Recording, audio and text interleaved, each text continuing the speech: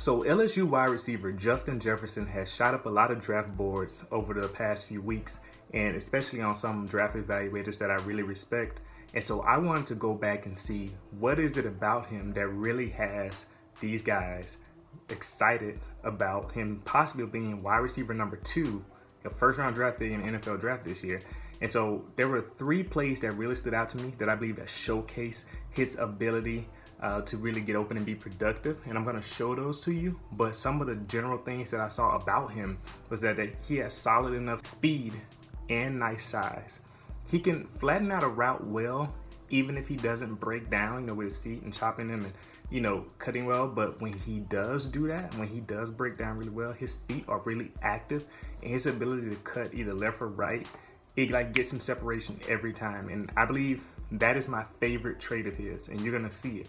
I like that he comes back to the ball when it's thrown to him. He doesn't wait till it comes to him. And he seems to have strong hands. I didn't see a lot of issues with him dropping. I did see some.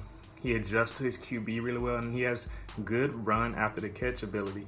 He's not afraid to run routes over the middle. LSU used him a lot in that capacity, especially in that slot and coming across the middle. He wasn't afraid to take hits. Not to mention that along that note, and some of his ability to run across the middle, is that he's patient in his routes. He'll make sure that he gets open. He's not gonna rush. He's gonna make sure that he attacks the defense the way it needs to be. And LSU in general just really like to use him as the big slot guy. And also one of the other things that he can run option routes really well. And I saw all of this against him. They put corners on him, there were safeties on him, and there were linebackers, and of course he beat them all. So the 3 plays I'm gonna show you one from the Clemson game, one from the Florida game, and one from the Ole Miss game. And you're gonna see why I believe that Justin Jefferson has shot up the draft boards. So here against Clemson, I'm gonna show you a dig route that he ran against the safety, Kevon Wallace, number 12. So Justin Jefferson here is in the slot, closest to the line of scrimmage. Now watch him set up this dig route across the middle. He intentionally runs this route up the field full on outside leverage. And as you know, a dig route is when you run up the field about 10 yards or past the first down marker and you cut inside. He ran up the field on the outside leverage. The safety, Kevon Wallace, is already in outside leverage, and he feels comfortable maintaining that now that he sees Jefferson running outside leverage, because he thinks this route is about to go to the outside. And at this point, the play is done because Justin Jefferson already has him set up. Jefferson has a great breakdown at the top of this route. Look at how low he gets and how active his feet are. The DB has no choice but to react to that difference in, the running up the field. And Jefferson explodes to the inside of the field off the cut, and he creates instant separation, and the play is done there. It's completed, first down. And that's something that Justin Jefferson is a master at doing. You see him do that repeatedly, and you saw it repeatedly this season where he's like breaking people down at the top of the route, and boom, 2 yards of separation. So I'm gonna go show you another play here. This is Justin Jefferson against Florida, where he absolutely cooks Marco Wilson by forcing his hips to the outside leverage. And you're gonna see that here. Justin Jefferson's in the slot. The DB's 5 yards off him. So at the snap, watch Justin Jefferson's release once again. He runs upfield intentionally, taking the outside leverage. And that's a feint. He's not gonna really do the outside leverage, it's just a fake here. Wilson eats this up though. He sees this outside leverage and says, okay, I gotta jump on this.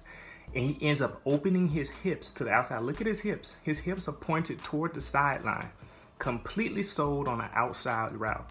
So he's dead. The play is done. He's over already. Justin Jefferson uses a different breakdown method this time, different from the one I just showed you. He does 2 exaggerated steps followed by a hesitation. So he completely slowed himself down but maintained his balance here and his bounce before he does a quick jab step, like plant move off the left foot as he cuts inside. So that last little jab step really sold it, and put Wilson in bad position because he's thinking, oh, he's about to go outside. And Wilson was caught in the wrong position and is now 2 yards off Jefferson as the ball is on the way. That's just a well done play by Justin Jefferson. Now the last play I'm going to show you is Justin Jefferson against Ole Miss, where he embarrasses their freshman safety. I don't know why they put a freshman safety on him to begin with, but that's what they did. So Justin Jefferson is in the slot again. I told you LSU really likes putting him in the slot. This is really like the only time I saw him in these games. Ole Miss put a freshman safety, AJ Finley, in man coverage on Justin Jefferson. Look at the release, trending to the outside leverage again.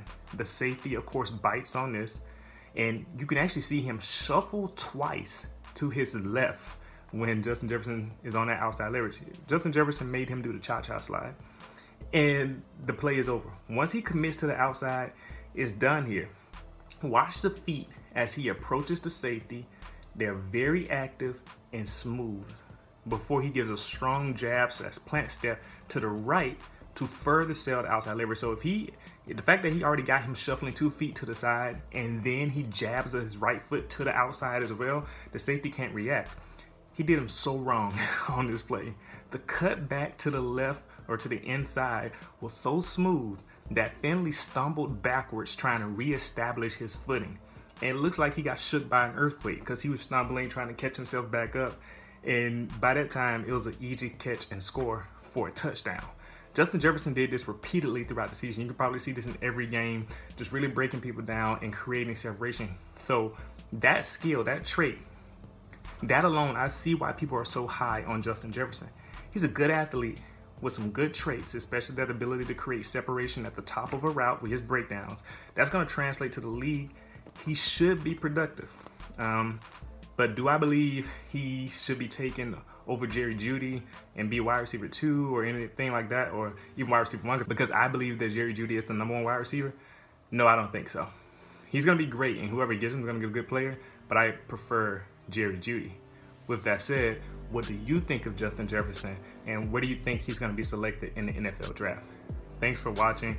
Check out my other content. I'll see you next time.